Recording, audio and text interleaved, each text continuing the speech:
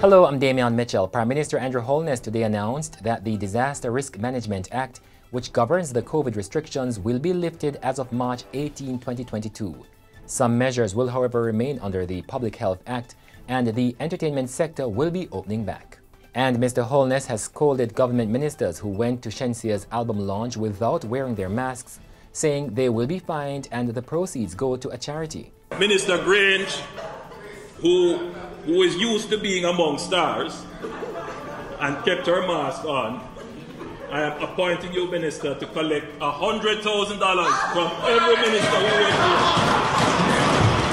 Meanwhile, the Prime Minister has announced that the Jamaica Defence Force, JDF, is to establish a special operations base on 100 acres of land in Wareika Hill, St. Andrew as part of strategic efforts to control the mountain range. The area is a known thoroughfare for gangs. Police investigators say Wednesday night's fatal shooting in Santoy District in Logwood, Hanover may have been linked to an extortion racket. 3 men were shot dead and 4 others injured at a supermarket while surveillance cameras were being installed.